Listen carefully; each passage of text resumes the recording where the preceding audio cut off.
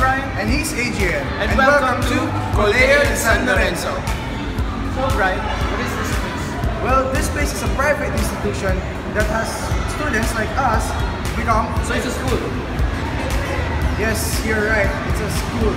And since you're a student, tell us more about this place. Oh, okay. Colegio de San Lorenzo is a private educational institution here in Quezon City.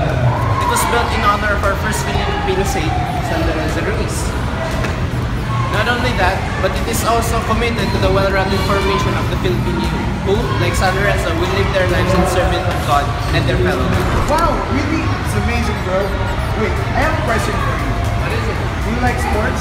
Yes. Do you like volleyball? Yes. Do you like basketball? Yes. Do you like badminton? Yes. Well, chill, bro. I have a place for you. Let's go.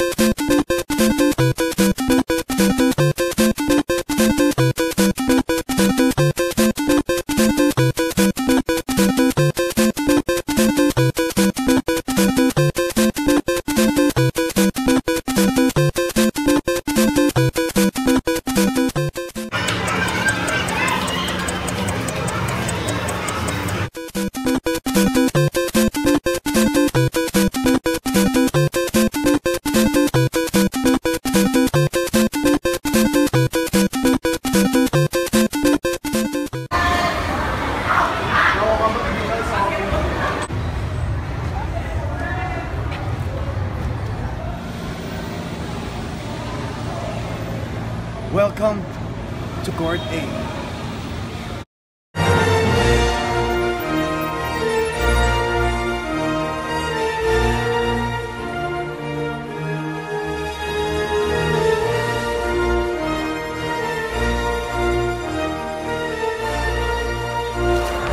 Wow, this is a cool place, and every cool place has an interesting story. So Bryan, can you enlighten us? Well, Court A is one of the three major courts in this institution. It is where most of the events in this school happen. This is also a place of competition for athletes and jocks. Court A is composed of a stage, bleachers, one basketball court, one volleyball court, and 4 badminton courts within the basketball court.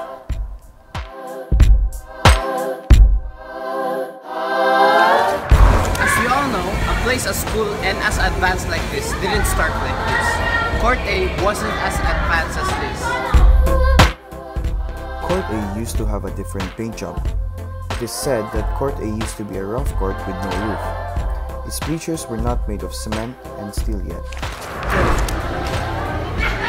The stage wasn't the same as it was back then, but through the years, it received so many changes.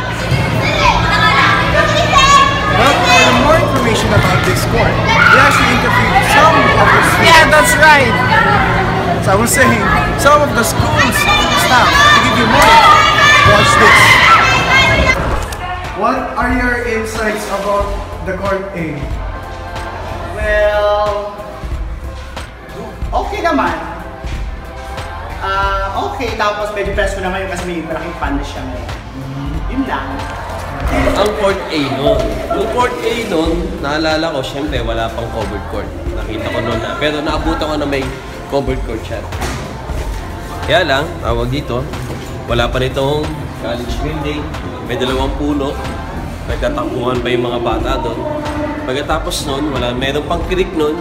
Kasi dati ang kantin nun, unang pasok ko dito, ay dito malapit sa gilid na yan. Dahil yan ay creek. Kung saan, banda doon yung kantin dati, yun ang kantin dati. Siyempre, wala pa masyadong magandang kulay ang Court A no na pintura. Napilit na nga na maayos ngayon. Hindi ka talaga dati. Medyo magaspang ng konti.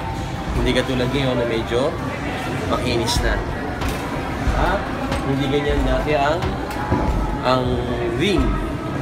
Kumbaga, di tulak pa dati ang nabahan. No? So ngayon, medyo nag-improve ng konti. Pero dahil nga sa kagandahan ng asphalt, kaya medyo mas maganda mag-stay ngayon. Lalo na kapag may mga programs, may mga events. Hindi ka tulad dati. Thank you po.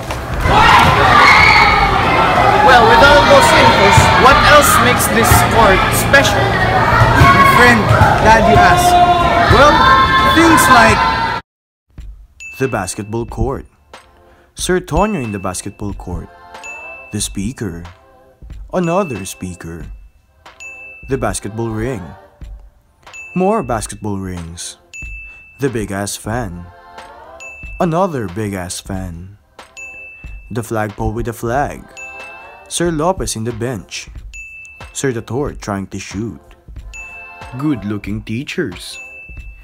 The podium. The dancers. The primary students. The party. The gift giving. The DLP presentations. The live band. The court. Wait, what? Gee, that's creepy. The corte in the dark. Sir Herrero. Miss Balgan. The mass. The drum and lyre. The majorettes and the flag bearers. The scouts. The COCC officers. The people trying to make videos like us.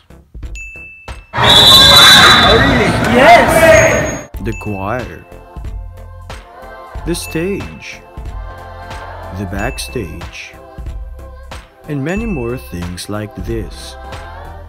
And of course, the beloved students of Colegio de San Lorenzo. Wow, that's a lot! I know, right? So if you're looking for a place to play any kind of sport, or a venue for any kind of event, or just a place to spend your time and procrastinate, then CDS on Monday is the place for you.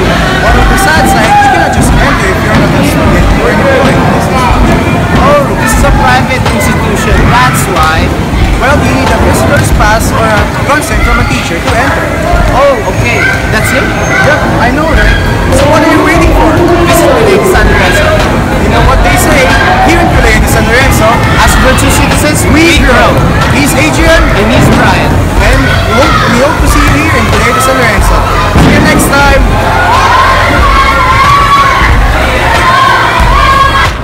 By the way, that actually is a big-ass fan.